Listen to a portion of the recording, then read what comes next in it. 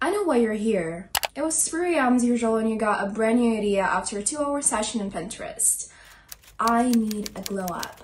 And you know what? You found my video, so I'm happy to help.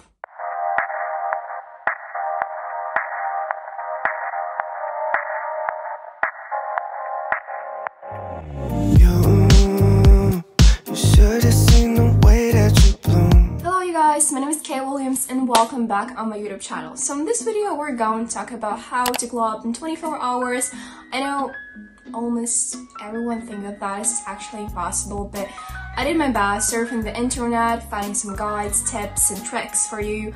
So yeah, I know it's like July already, but you know, who cares, because we still have the global pandemic and we have some time to glow up. Okay, anyway, let's get into it. Oh, and also I forgot to say, like, grab your coffee, tea, and enjoy my video. Step 1 is light skincare. I've seen this step literally in every single video or guide I went through, and I decided also to include in my video. What I suggest personally is to use Korean Cosmetics, or if you literally need the fastest glow ever, still use Korean Cosmetics, or my favorite things from Ordinary. It's not sponsored, because I have like 5 subscribers, so it's not sponsored. Step 2 is makeup. And please girls, don't get me wrong here, because I don't mean that you're not beautiful and you have to put tons of makeup. No, that is not correct. I was just thinking, if you're tired of your makeup you're wearing, you can change your style a bit or get some static makeup from Pinterest, and I got plenty of inspirations for you here. Take a look.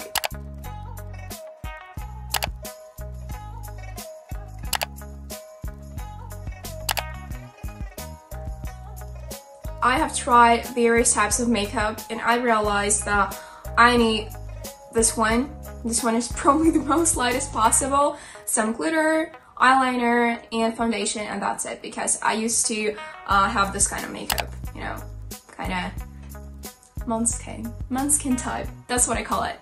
Okay, so step 3 is outfit. If you don't have some money for getting like clothes from Forever 21 or H&M, that is totally okay. You can create, you know, a brand new look from already existing clothes that you have in your wardrobe. But you can also go thrift shopping. I ordered this option because, take a look. These are my favorite thrift shops ever in Canada. And just go there. It's 12 a.m. here and I'm editing the video. I don't like the way I presented the 3rd step about outfits, so I want to apologize. We'll fix this probably in the next video. Step 4 is hairstyle, and I need to warn you here. Don't you ever dye your hair without sleeping with this thought, or dyeing your hair pink like I did, and you know, getting a bob haircut like I did. So, I highly recommend just to go on Pinterest, look something like 80s hairstyles, 90s hairstyles, and just stick to it. Because I regretted almost every single thing I did with my hair, and right now I'm having my blonde hair. I probably dyed it like 9 times, and you know, I haven't cut it like for 3 years, and I'm happy about it. So that was it, guys. I know that this video was extremely short, but you know what, I can make a part 2, and also I want to make before and after, so if this video going to get some views, I'm probably going to make a part 2.